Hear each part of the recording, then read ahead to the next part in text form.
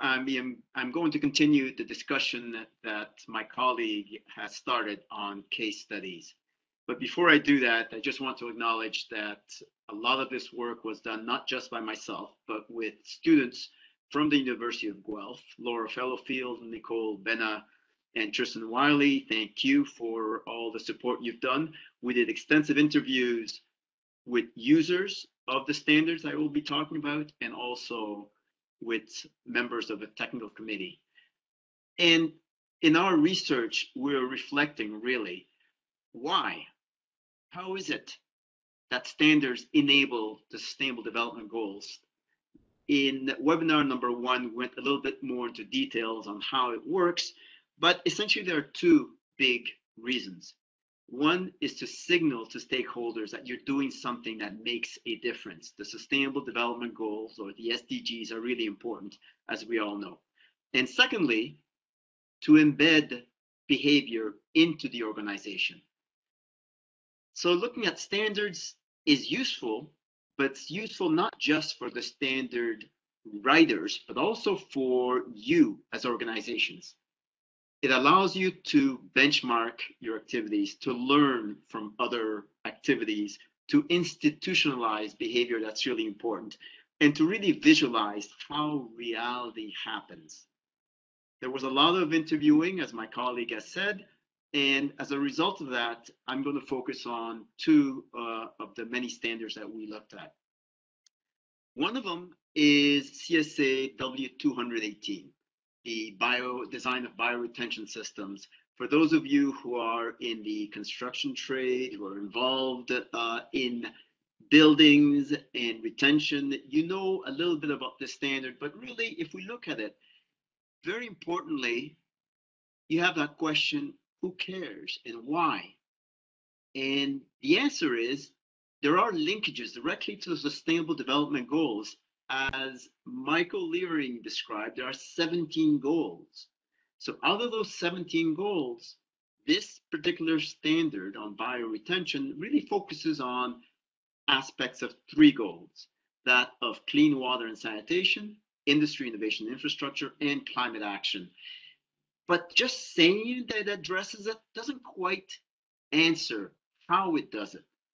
We know that we're signaling to stakeholders. We know we're trying to embed a way of doing things into the organization, but very specifically, you can drill down to what do the targets define the goal to be?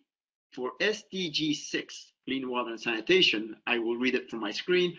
By 2030, improve water quality by reducing pollution, eliminating dumping, minimizing release of hazardous chemicals. So there are very specific targets that define SDG 6. And for the standard to actually do something for the goal, you should be able to address a target.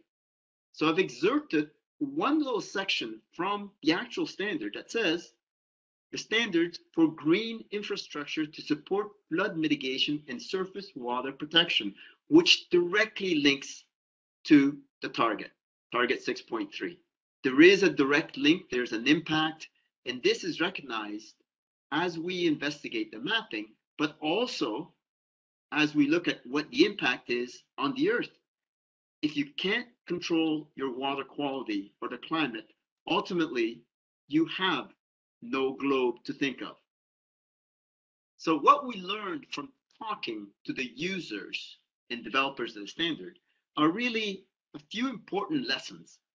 One, we need to have more knowledge about what the Sustainable Development Goal means within the organization and for all the stakeholders, but also an effort that we're doing now through knowledge mobilization is to actually learn about the linkages.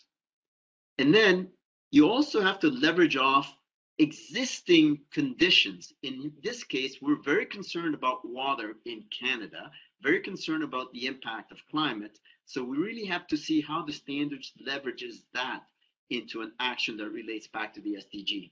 And you're either consciously adopting the SDG and then telling within the organization how you're going to implement the SDG, or else you're going to adopt it from the ground up. You're actually going to work towards making sure that the standard forms part of what you do and therefore actually makes an impact.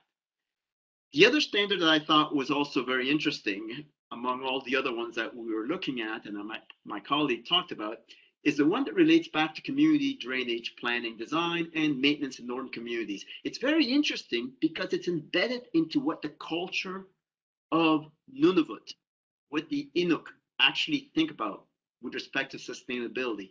It's very important to be conscious that, in fact, this standard has linkages to multiple sustainable development goals. All the way out of the 17, we found at least 5. The important ones, of course, are relating to clean water and climate action. But then, very importantly, it relates back to infrastructure, SDG 11, and to responsible consumption production, and of course to industry. All of those are interlinked. And with this graphic, I'm hoping that you can see the interlinkages. Once again, 2 things that you can do as an organization. You're signaling that in fact we are making a difference to the SDGs, with the use of standards. And secondly, you're embedding behavior into an organization. 2 very important actions. In this case, we interviewed 2 sets of stakeholders. One was civil organizations, engineering organizations, people who recognize that they are building within a very fragile environment, that in fact, by following the standards, you're aligning with corporate objectives of sustainability, of building without impacting adversely your environment and the climate and everything that's going on around it.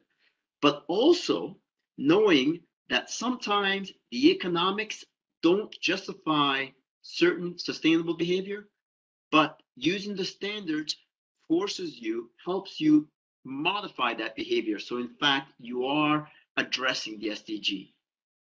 Most importantly, perhaps, is from the actual government, the governance side of Nunavut. We interviewed members of the government there.